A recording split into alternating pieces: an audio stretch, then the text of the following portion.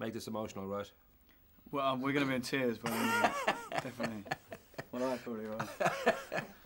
I'll try my best. That Martha's sobbing from Right. Do you want me to get it? Just give me a moment. All right. I'll press on your foot at the right moment. Go. Yeah. So your agent gives you a call and says, I want you to play a barn owl, a young barn owl who joins the guardians of Gahul in a battle against evil Metalbeak and the Pure Ones. You didn't fire him, no? You just said, okay, that sounds all right. I said it didn't sound all right. I said that sounds like the next thing I wanted to do. It was funny you should say that because I was just thinking about doing a project like that. That's what I said.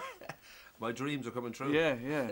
But was it a moment's thought? Because these films can be very difficult to get right because you're stepping into a huge amount of CGI and creation, and you're trusting other people to make your performance kind of reach the audience in the way that you kind of given it, you know, in your recording. And it is a lot of faith really in the people around you as much as your own work. Yeah. Oh, definitely. And that's nice actually to sort of, you know, give somebody else, you know, that responsibility. Because I mean, one thing I was sure of, every box was sort of being ticked because I mean they sent me a sort of idea of what they wanted the animation to look like. And I'd seen Happy Feet, and so I know that the people who were involved, you know, were going to do a good job with the animation side of things. So I wasn't worried about that at all, really. And then knowing that Zack Snyder was going to be directing it.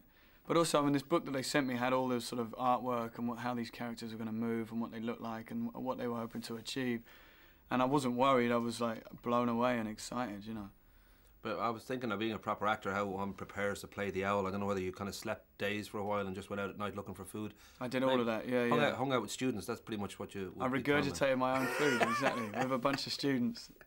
But it's loosely based on the first three of Catherine Lasky's Gahul books, and there's certain reference points that people will think of, like Watership Down and Star Wars, Avatar, Lord of the Rings, maybe even Triumph of the Will as well at times.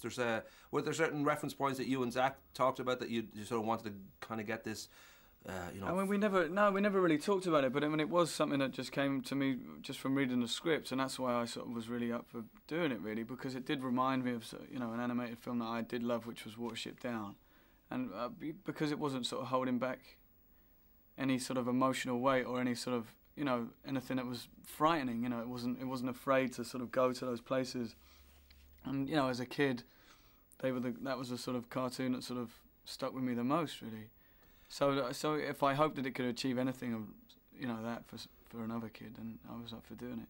Of course, part of the story, at the core of the story in a way, is two brothers who, one kind of becomes a hawk, the other one becomes a dove, and that sort of drama that comes with brothers going different paths and extremely different paths, that it almost suggested, you know, rich owl, poor owl. I don't know if that was good as an actor to sort of grasp that you had, as well as the larger picture of a battle between good and evil, you had this sort of almost a family drama kind of level to it as well. Yeah.